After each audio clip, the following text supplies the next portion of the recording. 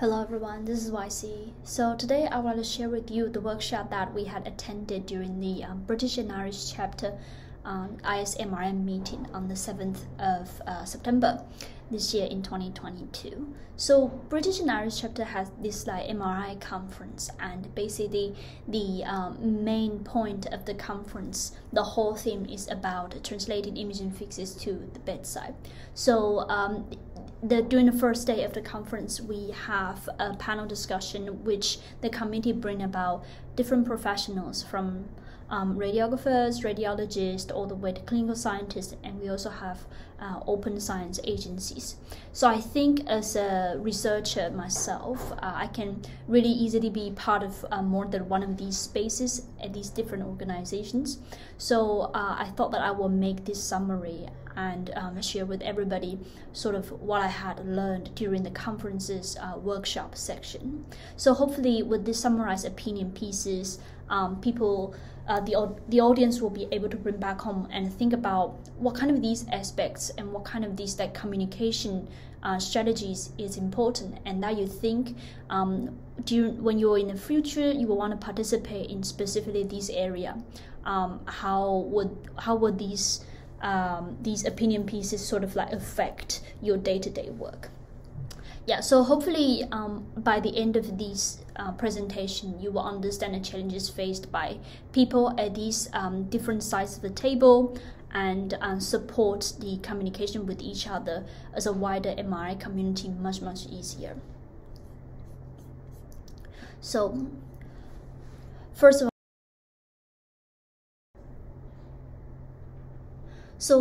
all, from a radiologist's point of view, the radiologist attended the conference, which Dr. Shoni Puani from King's College London. He mentioned that the day-to-day communication difficulties a radiologist face is that they find it is hard to give definitive answers to surgeons about whether to operate on a specific lesion that is found in the images. Another thing that they struggle with is that oftentimes radiologists know there are better tools out there, because, for example, some companies will sort of pitch these new technologies to radiologists, but then they know that these tools, the radiologists know that they can't use those tools because it's not approved, go through some specific approval procedures. So he did mention that, so in terms of having a successful translation of the technologies from a lab to the clinics, there are a few R's needs to be considered. First of all, motivation needs to be justified by the need.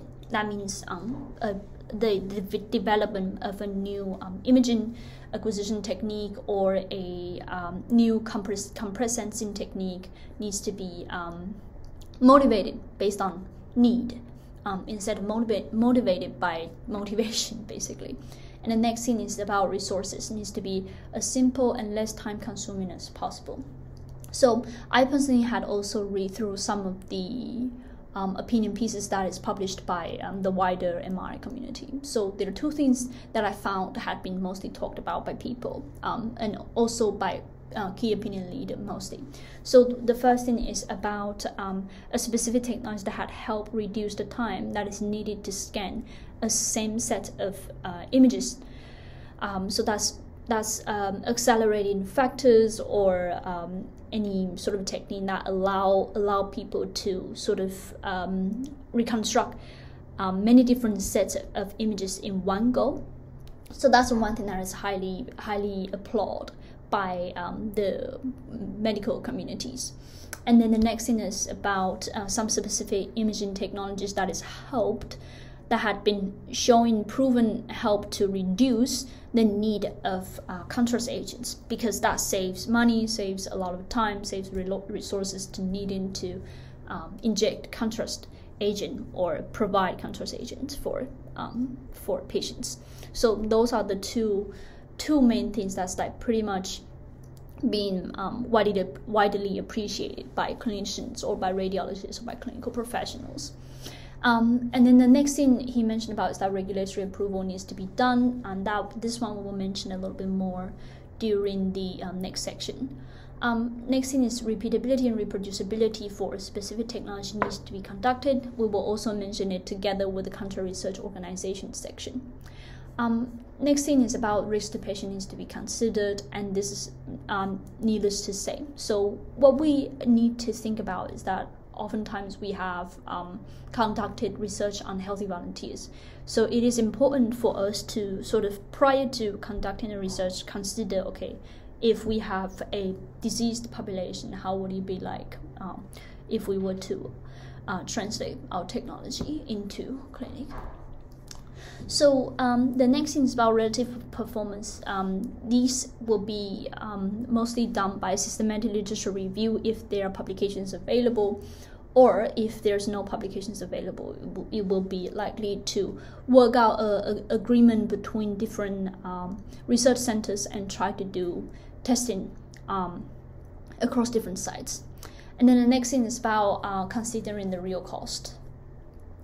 So he also mentioned about, like, from his approach, he had seen that there are two different ways of ensuring clinical translation. So you can either work on a specific aspect of the complete pipeline and pass it on to someone else who specializes in other sections of the full adoption cycle, or you can sort of go along the whole process from research to clinical adoption. But then with these, you have to keep in mind that the average time for idea to come to fruition would likely be years and years, like sometimes decades of work. And so he mentioned about for Shimoli, shortened Molly sequence had been going over all the way from 13 years from idea all the way to consumer to product, which is C2P classification, which is not necessarily a product. We will talk about a little bit later. And for verdict MR mapping, for instance, it takes about 10 years. And that is widely used in prostate imaging for now. Okay. So for the next speaker is the lead radiographer at ISMRM here in Oxford. This is Rebecca Mill. So she mentioned about oftentimes in the daily operations for radiographers, what will be really helpful is to have a validation method that comes right on the spot to allow these radiographers to know that, okay, whether they will need to repeat the acquisition or not. So there are a few good examples. For example, the Shimoli sequence has a R2 map, and so you will be able to use this R square map to see, okay, like, so this, for example, if the R square map is much darker, is less trustworthy, they might need to reacquire the T1 sequence again. And another good example is the stiffness mapping with 95% confidence masking on the MR elastography maps. So these tools allow daily operations to be pretty much having a sanity check, sanity check on each point of acquisition. So radiographers will really appreciate that. And sometimes radiographers also find themselves being in the communication between physicists and clinicians. So being in bridge between the communication wouldn't necessarily be such an easy job. So oftentimes radiographers will appreciate if the technology developer can try to gain some feedback from the radiographers. It will be highly appreciated. So yeah, that's from radiographer's point of view.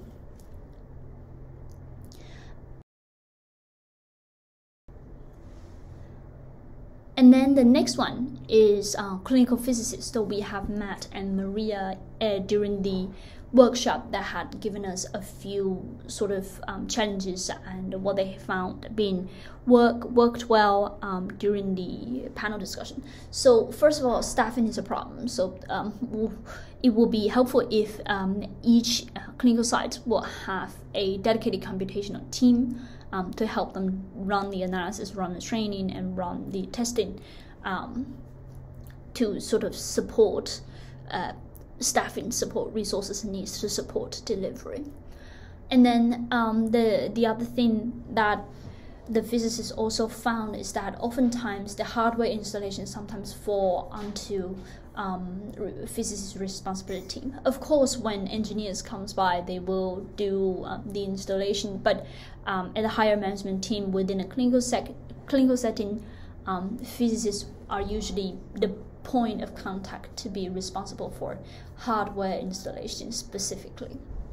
And then they also find themselves needing to understand regulations. And in this case, for the MR field in general, we will consider them as a medical device regulation. So, and it is, by their experience, they found that it's not very straightforward. There's usually not one way to go through to apply to all medical device approval. So they suggested that if you were to go through to understand about medical device regulations, it would be better to just talk to people who had did it, people who had done it, and try to work through it itself. And the communication difficulties that a clinical physicist face is usually where when they find many contradicting publications in the literatures, in the publication space, and they want to keep a specific technology going to be tested in the clinic. If there's contradicting result, it's kind of difficult to push for that technology to be continuous tested. So, and this is kind of like a dilemma, because if things does not get tested, it wouldn't get improved. So yeah, this is the communication difficulty.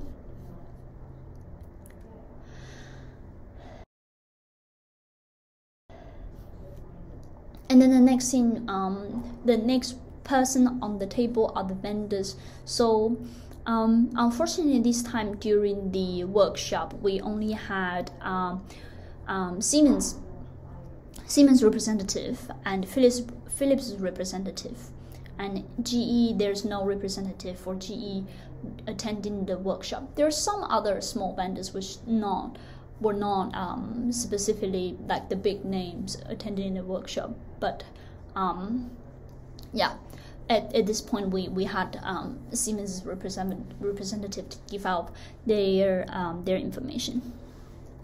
So interestingly, you will find I would say from this point, you'll find the following parties talks less about the concern and less about the complaints, less about the difficulties, but then they will want to share sort of how the processes, pipeline, the regulation part of aspect comes into clinical adoption. So Fabrizio specifically mentioned about that vendors are actually quite happy and want to try to find collaboration opportunities. So usually they will have this like scientific research initiative and to sort of work with academics to work out a technology's continuous development. So he mentioned that there are 3 stages of adoption. And before all of these classifications, there were 2 like widely categorized 2 phases. First of all, it will be dissemination about the technology, and this will basically involved with what the motivation of starting off a specific study or clinical trial for developing a acquisition sequence or technique or a artifact reduction technique, something like that. And then intellectual property discussion obviously is a very important point. They did mention about that's an important point. And then so the next thing is that when these discussion and these type of steps are completed, they will start it off with the classification for a specific technology. So C2P is the consumer to product classification, and during this time, during this time, the academic institution will be the lead, and prototype is created by the academic institute, and the prototype will be tested locally at the academic institute, and the progress of performance will be shared with other predetermined clinical research facilities. So yeah, that's C2P. And then the next one is WIP, which is they called work in progress in Siemens' term. So at this stage, a prototype of the technology will be redefined by the vendor based on the lesson that they had learned, the experience they had acquired during the distribution of the previous C2P prototype, which is the previous section. And this time the industry will be the lead for the work in progress, and it is also treated as a product, as a very early stage of a product, and will be registered somewhere, and some relevant documentation will be maintained just like a product, and there will be active feedback collection. And then the last thing will be a product. So that's at a stage where vendors will compare a bunch of WIPs, a bunch of work in progress, and plan out a release cycle of each of these selected products. And this is where regulatory assessment comes into place, and getting the clearance from FDA, CE, and Japan PDMA will be the main goal of releasing these products. And obviously there will be release cycle every year or every half a year for those products. So yeah, that's from vendors' point of view. So basically understanding how these different sections is, I think, will be helpful for us if we were to support having a technology being translated into clinic.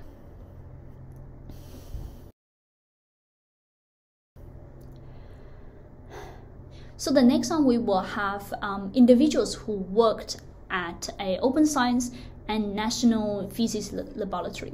So I personally did not really get a lot out of their presentation, apart from knowing that being open and being standardized is what they had always been talking about. But I didn't find any like practical experience or practical lessons that they had given out. But I will still mention about their opinions, which is regardless still very, very important. So Michael Tributon had saying that like sharing a testing pipeline will be very helpful to ensure a smoother translation, and he mentioned about that this one tool called GitHub Workflow, which I had tried to understand a little bit through the video included about GitHub Action, is that this tool will allow you to perform continuous integration and continuous deployment, and therefore saves a lot of time before you manually transfer in a dataset or a raw input or code from one place to another. So this help with performance testing. And then Matt Hall, he worked at the National Physics Laboratory, and I believe the main message he's trying to convey to the audience is that rather than perfecting the measurement, we as MR researchers can try to design systems that will allow room for error and therefore support more native clinical translation from MR physics to the bedside. So this is his main point. And then next on.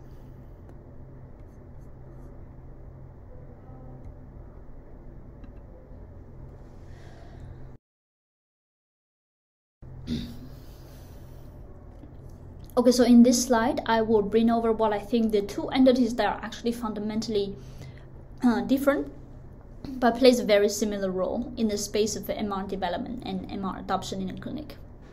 So one is called the imaging network, and and there are actually a lot of imaging network in the UK. So NCTA, UK Renal Image Network. You also have Alzheimer's disease research imaging network, in which I believe that I hope the NCTA space, specifically working on cancer, I'm hoping to do some more understanding on their works during my time here as a doctoral student. And then the next one is called the Contrary Research Organization, which is called CRO. And during the workshop, the CRO that is attended the workshop was John Waterton, and he's from a CRO that is based in Manchester. So so a CRO is a contract research organization, but it is it's an entity that is contracted by pharmaceutical companies or some other big companies to do the heavy lifting of running multi-center trials. So there are many different CRO out there. Actually, you can also have drug contract research organization, but the one we're talking here is specifically about the imaging CRO. So in an academic institute, usually we will have the privilege to test out all sorts of different methods and sparkle innovative ideas and talking to peers about the problems. And this is the research. And this is naturally bound as a time-bound manner and without very careful documentation. So these ideas will potentially be left out if the person going over to move on to their career progression outside of academia. However, so as the imaging CRO representative pointed out, that usually a sponsor, like the big pharmaceutical company, what they really want, what they really need, is a fit-for-purpose biomarkers, and they want the risk to be minimized, and they want to know whether technology had proven delivery. So there's actually a huge gap in between these two entities.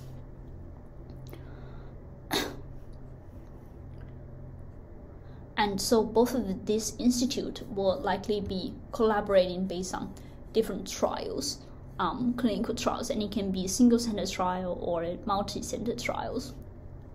And depends on the nature of the phases of the trial. The timeline may vary drastically, and sometimes it's really difficult to be on top of this variable timeline and knowing when or where to track where stuff had been done and where specific documentation is stored or maintained. So a CRO or an imaging network is specifically designed to support these challenging tasks. So timelines will vary. So each of these organizations will likely have a specialized team focusing on different projects on different phases of the trial, and standardization will be conducted as needed. And if there's any innovation that is needed, they'll be communicating in between these different entities. And so a quality management system and repeatability and reproducibility will be obviously properly documented within these organizations, and they can do single center testing or multi-center testing. And another thing that is good about having these organizations specifically created to tackle these tasks is that they can also tackle malicious data linking. So it's about confidentiality, really. Okay, so that is about image network and CROs.